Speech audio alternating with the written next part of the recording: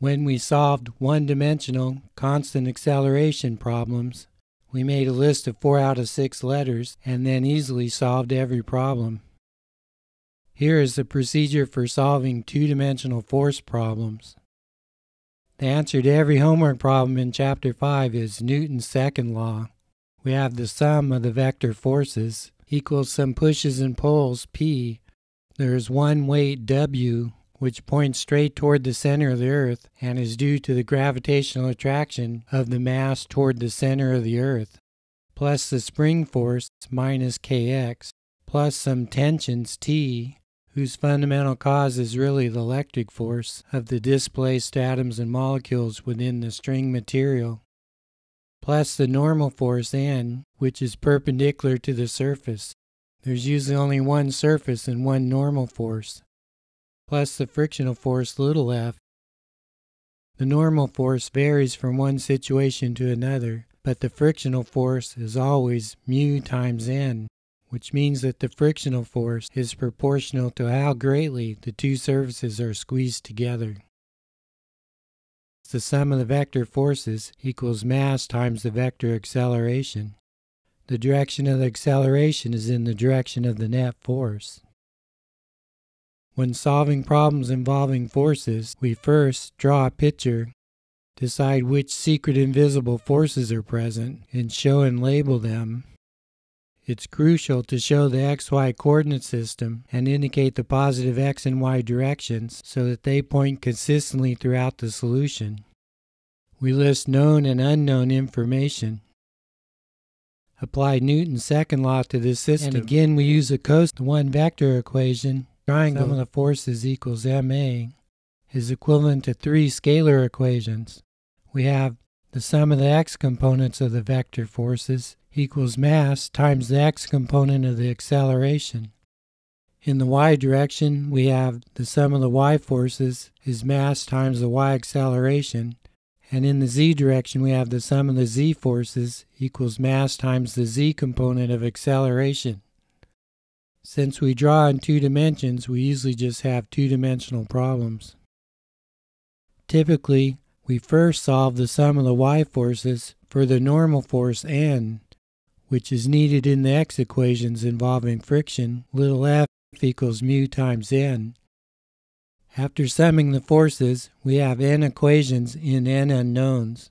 Solve the equations for the unknown quantities using direct substitution, or when lucky, by adding or subtracting pairs of equations. We put numbers into the equations and then decide if the answer is reasonable and check that calculated forces point in the right directions. To practice, you might go to the Colorado University website. It seems like a lengthy procedure, but if we don't use an organized approach to solve problems, it means we have to solve the entire problem in our head. With each successive year of college, the problems get more and more lengthy, taking 10 minutes per problem at first, and then 1 hour per problem, and then 10 hours per problem. In just 4 years, you'll be building bridges and automobiles.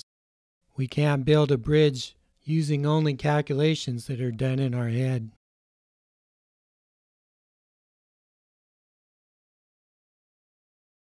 This mass is suspended by these 2 strings.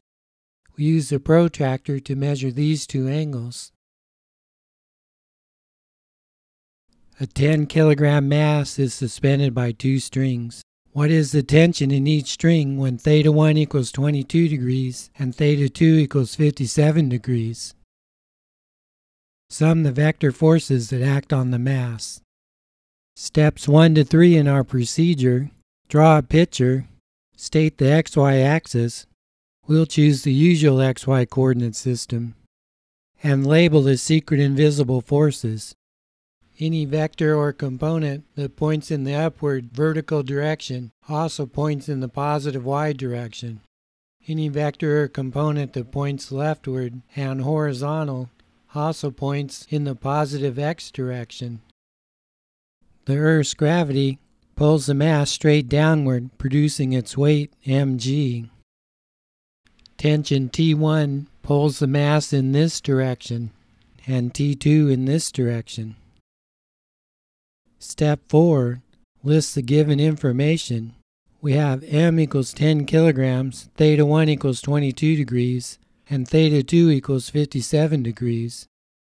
The unknowns are the two tensions, T1 and T2. Step 5. Sum the x components of forces. For starters, we want to know the x and y components of this force, T2. We form a triangle here. The magnitude of the tension T2 is the hypotenuse of the triangle. The x part of this tension T2 is adjacent to the angle theta 2, so T2 sub x equals T2 cosine theta 2, and it gets a plus sign because this component points in the positive x direction. The x component of vector T1 gets a minus sign because it points in our minus x direction. And again it gets a cosine because this side of the triangle is adjacent to angle theta 1. The sum of the x forces is plus T2 cosine theta 2 minus T1 cosine theta 1 equals mass times the x component of acceleration. But these blocks are not moving. Their acceleration is 0, so the sum is 0. The sum of the y components of forces. What is the y component of tension T1? This side of the triangle is opposite angle theta 1, so we write T1 sine theta 1, and it gets a plus sign because it points in the positive y direction. What is the y component of tension T2? In the same way, we write plus T2 sine theta 2. The weight mg points entirely in the minus y direction, so we write minus mg. The sum of the y components of forces are T2 sine theta 2 plus T1 sine theta 1 minus mg equals mass times the y component of acceleration, which is 0, so the sum of the components is 0. Here are the two equations again. Step 6. There are two equations for the two unknowns, which are the tensions T1 and T2. We use the substitution method to find these two unknowns. Solve the first equation for T1 equals T2 cosine theta 2 divided by cosine theta 1. Wherever we see a T1 in the second equation, we replace it with this combination. We get T2 sine theta 2 plus T1, which is T2 cosine theta 2 over cosine theta 1 times sine theta 1 minus mg equals 0. If you like, the sine over a cosine is a tan theta 1. We solve for T2 by first factoring it out as T2 times sine theta 2 plus cosine theta 2 sine theta 1 over cosine theta 1 equals mg, and get T2 equals 93 Fig Newtons. Be sure that your calculator is using degrees and not radians. Now that we know the numerical value of T2, we calculate T1 equals T2 cosine theta 2 over cosine theta 1, and we get 54 newtons. The tension in string 2 is larger than the tension in string 1 because theta 2 is more vertical than theta 1.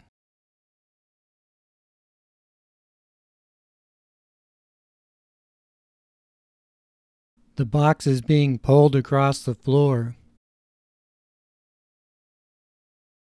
Which secret invisible forces are acting on the box?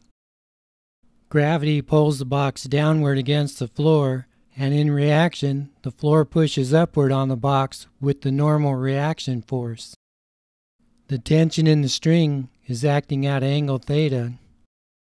As the box moves, the kinetic frictional force opposes the motion. Here is the free body diagram. Since the box is accelerating to the left, we'll put the positive x-axis toward the left. Given that the weight W equal mg equals 19 newtons, the coefficient of kinetic friction is mu K equals 0.87, tension T equals 33 newtons, and the angle theta equals 32 degrees. What is the acceleration? There is no motion or acceleration in the y direction, so a sub y equals 0, and we don't have to bother putting the x subscript on a sub x. Typically, we first sum the y components of forces so that we can calculate the normal force N, which is needed to calculate the frictional force, little f sub k equals mu k N.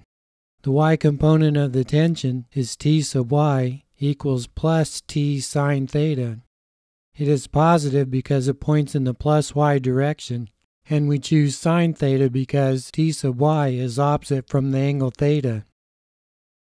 We have the sum of the y components of forces equals the normal force N, which gets a plus sign because it points in the positive y direction, and the weight W, which gets a minus sign because it points in the minus y direction, plus T sine theta equals mass times the y component of acceleration, which is 0. We solve for N equals W minus T sine theta. If the tension T equals 0, then N equals W here. The non-zero tension is partially supporting the weight of the box and reducing the normal force N, which is a measure of how greatly the two surfaces are squeezed together. The normal force N varies from one situation to another, but the frictional force is always F sub k equals mu k N.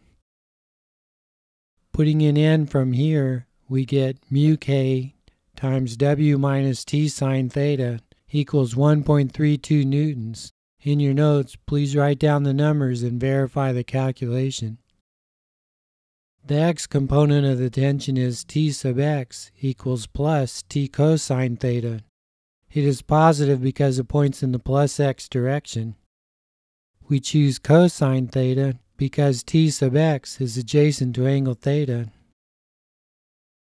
Since the weight W equals mg, we have m equals W over g equals 1.94 kilogram. The sum of the x components of forces is plus T cosine theta minus kinetic friction Fk equals m times a, so a equals 14 meters per second squared.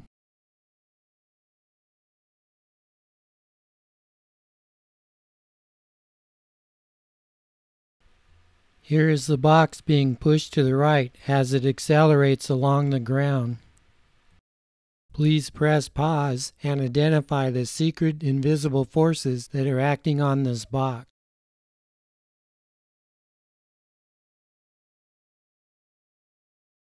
Let's take the case of a 5 kilogram block that is pushed rightward along the floor, having a coefficient of friction mu k equals 0.23. This is for an aluminum block sliding on copper. We have an angle theta equals 25 degrees, and the magnitude of the push P equals 95.2 newtons. The force of kinetic friction points leftward because the block is moving rightward. The vector forces that act on the block are push P plus normal force N plus friction Fk plus weight equals mass times the vector acceleration. We'll choose the usual xy coordinate system with positive x to the right and positive y upward. Question A. What will be the acceleration of the block? To get the normal force N, sum the y forces first. We have the upward and positive normal force N minus the downward push P times sine theta, because P sine theta is the vertical portion of the push. We choose sine theta because this side of the triangle, P sub y, is opposite the angle theta. We choose a minus sign because P sub y points in the negative y direction. Minus the downward weight mg equals mass times the y component of acceleration, which is 0, so the sum of the forces is 0. Solve this for the normal force N equals P sine theta plus mg. The weight and the downward vertical portion of the push P both squeeze the block against the floor and produce the normal force. In the previous problem, the normal force was reduced by the slightly upward tension of the string. The frictional force is F sub k equals mu sub k times the normal force. Taking the normal force from here, we get mu k times p sine theta plus mg. The sum of the x components of forces is p cosine theta minus the frictional force Fk equals mass times acceleration. The x part of the push is p cosine theta because this side of the triangle is adjacent to the angle. In place of the kinetic frictional force, we substitute this equation to get this one. Solving for the acceleration, we get 13 meters per second squared. Question B. If the initial location x0 equals 0 and the initial velocity is 2 meters per second, how fast will the block be moving after it has been pushed 1.3 meters? The acceleration is constant, so v squared equals v0 squared plus 2a x minus x0, and we get the final velocity v equals 6.1 meters per second. Question C. If the block is traveling at 3.5 meters per second when push P is removed, how far will the block travel before stopping? With P equals 0, the sum of the y forces is N minus mg equals 0, so the normal force is just the weight. The normal force varies from one situation to another, but the frictional force is always proportional to the normal force, which is how greatly the two surfaces are pressed together. When the partially downward force P is removed, the block is no longer being squeezed against the floor as greatly, and this reduces the frictional force. The sum of the x forces is only the frictional force, which points in the minus x direction, and so minus mu kmg, which is ma.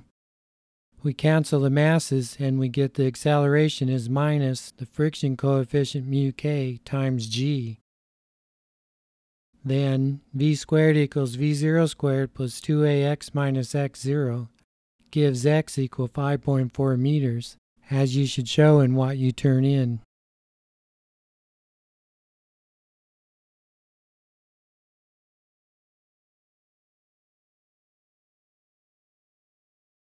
Please get a book, place a coin on it,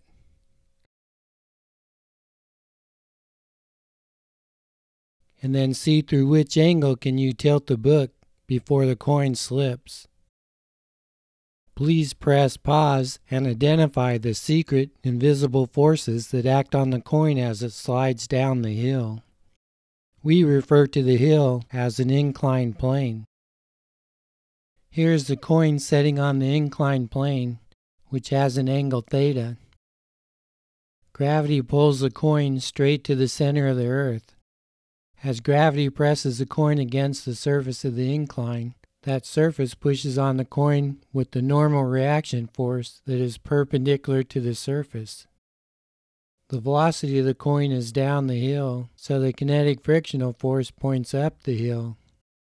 These force vectors have not been drawn to scale in order to leave room for all the writing that is yet to come. It is most convenient to put the positive x-axis down the incline in the direction of the acceleration. With this choice of coordinate system, there is no motion in the y direction.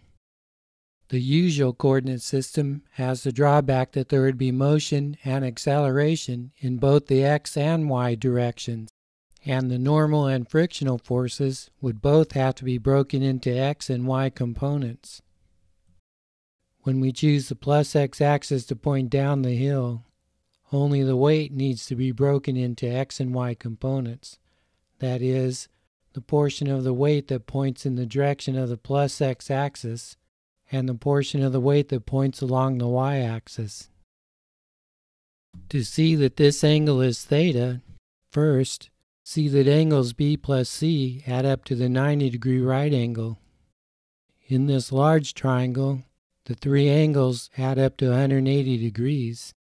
Here is theta, This one is a 90-degree right angle, so angle B must be 90 minus theta.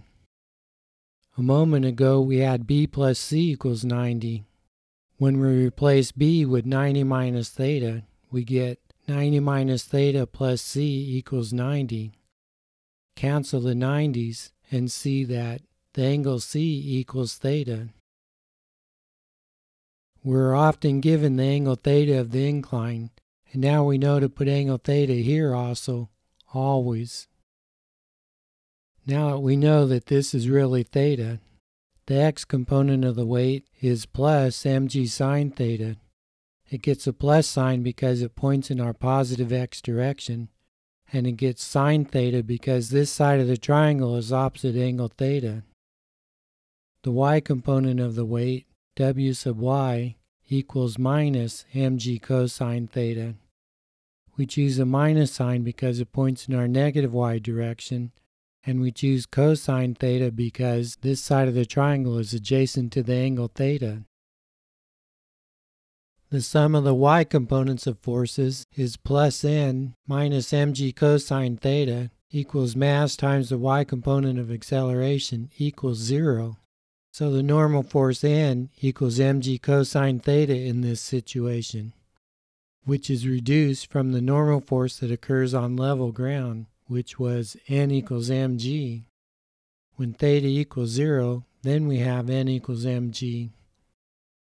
Now that we know the normal force, the static frictional force, F sub s, is always the coefficient of static friction times the normal force.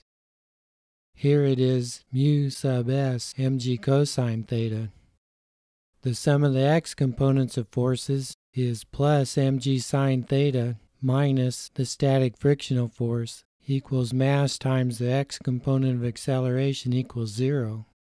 Or, when we replace the frictional force with this one, we have mg sine theta minus mu s mg cosine theta equals 0. Cancel mg and form tan theta equals mu sub s. Please put an object on a surface and then tilt the surface through angle theta until the object slips. Using tan theta, calculate the coefficient of static friction between the two materials that you are using. At a particular angle theta, the object slides down the hill at constant velocity, so kinetic friction is involved. The acceleration is still 0, and we get tan theta sub k equals mu sub k. Between those two angles, stick-slip motion might occur. At the largest angle with the velocity of the coin still 0, we get tan theta s equals mu s. At the increased angle where the velocity of the coin is constant, we get tan theta k equals mu k.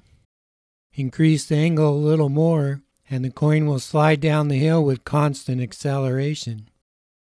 We still have the sum of the y forces equals n minus mg cosine theta equals 0. So the normal force n equals mg cosine theta, and the kinetic frictional force Fk equals mu k mg cosine theta. The sum of the x components of forces equals mg sine theta minus the kinetic frictional force, or mg sine theta minus mu k mg cosine theta equals ma. Canceling the mass, the acceleration of the object down the inclined plane is a equals g times sine theta minus mu k cosine theta. Notice that this acceleration is independent of the mass, as matches our everyday experience. Here is a playground slide. The parent and child slide down the hill together, and they remain together.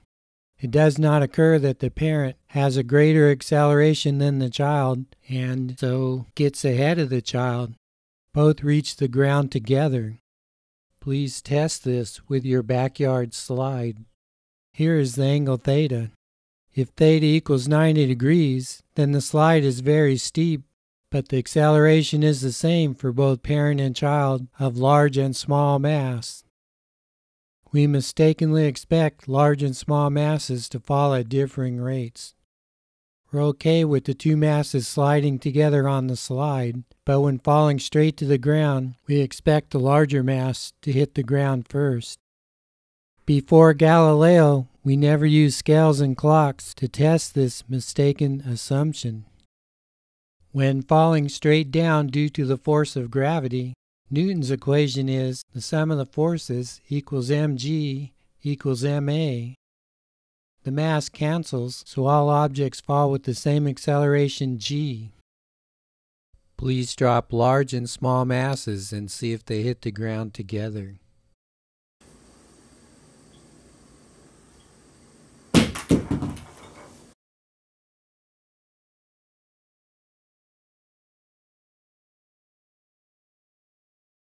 Please write down the objects that you tried. Here is the book and the paper.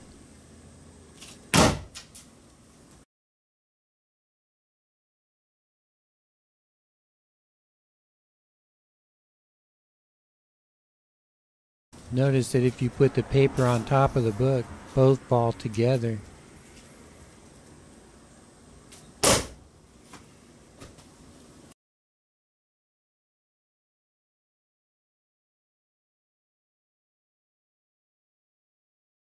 Back to the object sliding down the inclined plane, but we add a push P that remains perpendicular to the surface. The forces are still the downward weight toward the center of the earth. Both the weight and the push press the block against the surface of the incline, and in reaction, the surface presses on the block with the force N that is perpendicular to the surface. As the block slides down the hill, the kinetic frictional force points up the hill. The sum of the y components of forces, we have plus N because it points in our positive y direction, minus P because it points in the negative y direction, and minus mg cosine theta equals mass times the y component of acceleration, which is 0 because there's no motion or acceleration in the y direction. We saw for the normal force N equals P plus mg cosine theta this time. Now that we know the normal force, the kinetic frictional force is Fk equals mu Kn equals mu K times P plus mg cosine theta. In the x direction, the sum of the x components of forces is mg sine theta minus the frictional force equals mass times acceleration. Substituting the kinetic frictional force, we get mg sine theta minus mu k times P plus mg cosine theta equals ma. This time, the mass does not cancel because there is no mass in this term. Let's change only the direction of the push P so that it is no longer perpendicular to the surface. If the push is small enough, the mass will still slide down the hill, and the kinetic frictional force will still point uphill. Push P acts at angle alpha relative to the plus y-axis. We need to know the x and y components of the push. Since these are two parallel lines cut by a transversal, we see that alpha is here also. The y part of the push is minus P cosine alpha as it points in the negative y direction. The x portion of the push, P sub x, is minus P sine alpha as it points in the negative x direction.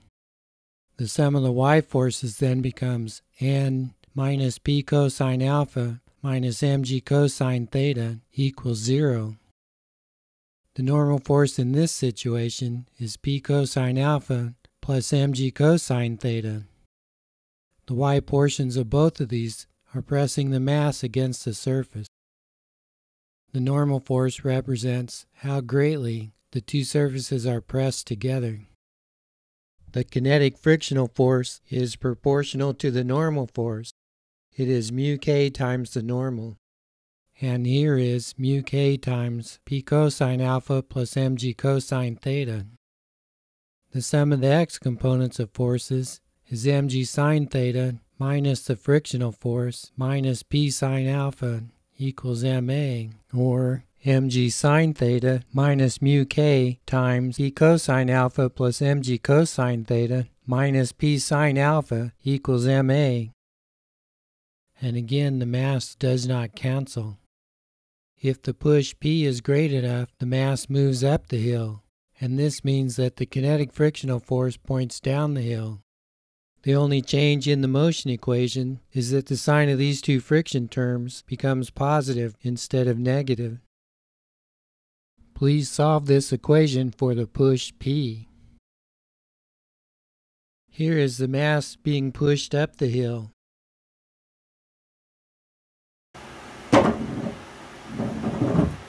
Push on the baseball to give it an initial velocity up the ramp. It travels up the ramp, slows, stops for a moment, and reverses direction, and rolls back down the ramp.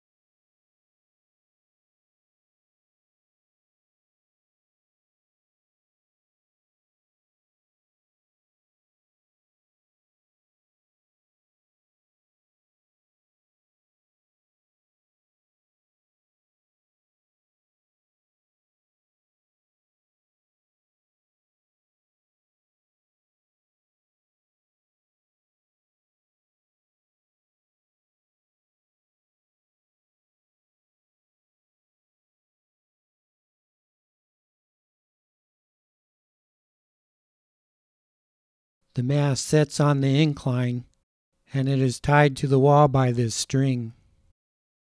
Please press pause while you identify which forces act on the mass.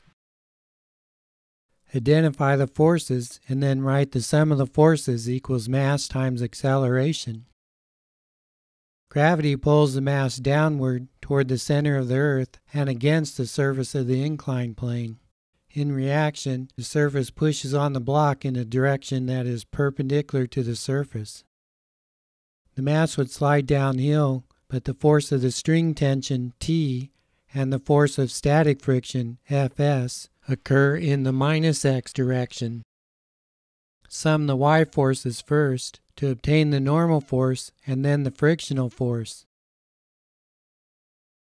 Once again, the angle of the incline is theta here, and we put theta here also to obtain the x and y components of the weight. The portion of the weight that lies along the y-axis is minus mg cosine theta, and the x portion of the weight is plus mg sine theta. The sum of the y components of forces equals n minus mg cosine theta equals 0. So the normal force N equals mg cosine theta, and the static frictional force Fs always equals mu Sn. Here it equals mu s mg cosine theta. The sum of the x forces is plus mg sine theta minus the static frictional force minus the tension equals mass times acceleration, or substituting in the static frictional force, we have mg sine theta minus mu s mg cosine theta minus t equals ma. And again, the mass does not cancel. If the string were cut, what would be the motion of the mass? First, you have to calculate whether or not static friction is sufficient to hold the mass in place. If it is not, then the mass would accelerate down the incline. We see that every problem is done the same. The first step is to identify the secret invisible forces that are present. We choose an xy coordinate system so that we can then obtain the sum of the x forces and the sum of the y forces. That's the end of the physics. After that would be a little bit of algebra to solve for the unknown quantity.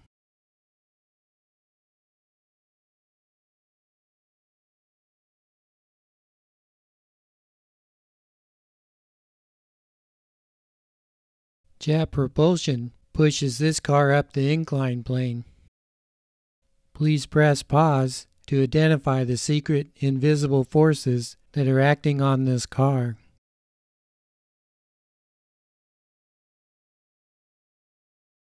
There is the downward weight, the normal force, the jet push up the incline, the air drag force, and the kinetic frictional force down the incline.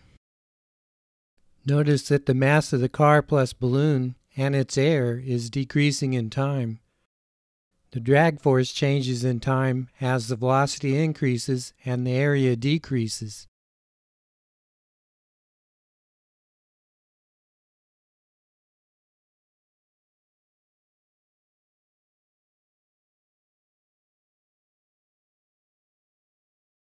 Push a block with force P against the wall, which pushes back with the normal reaction force N. When push P is sufficiently great, then the block does not move, and static friction, Fs, points upward to resist the potential downward motion. The weight, W equals mg, points downward. When push P is too little, then the block moves downward along the wall, so the kinetic frictional force, Fk, points upward. With the usual xy coordinate system, the sum of y forces is the upward and positive frictional force minus the downward weight. We have Fk minus W equals ma. In the x direction, the rightward and positive push minus the leftward and negative normal force, P minus n, equals mass times the x component of acceleration, which is 0 because there is no motion leftward or rightward. The frictional force is always Fk equals mu kn. Since the normal force n equals p in this system, we have Fk equals mu kn equals mu kp. But the x forces gave Fk equals ma plus w. Equating both of these, we have mu kp equals ma plus w.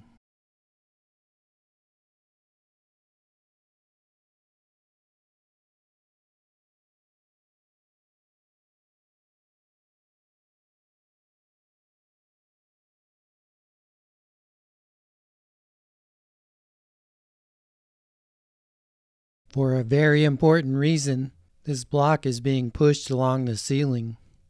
Here is the free body diagram. We'll use the usual coordinate system. Push P occurs at angle theta and has these x and y components. Px equals P cosine theta. Py equals P sine theta. The secret invisible forces that act on the block are the push P, which presses the block against the ceiling. In reaction, the ceiling pushes downward with the normal reaction force. The gravitational force produces the weight mg, which also acts downward. As the block moves to the right, the kinetic frictional force points to the left. In the y direction, the sum of the forces is plus p sine theta minus n equals 0 because there's no motion in the y direction. We have n equals p sine theta minus mg. This makes the kinetic frictional force Fk equals mu kn equals mu k p sine theta minus mg. The sum of the x components of forces is plus p cosine theta minus kinetic frictional force equals mass times the acceleration, which occurs in the positive x direction, or p cosine theta minus mu k times p sine theta minus mg equals ma. The acceleration vector always points in the direction of the net force vector. Place this spool of thread on the table and then pull on the thread. Which is the direction of the net force? In which direction will the spool move?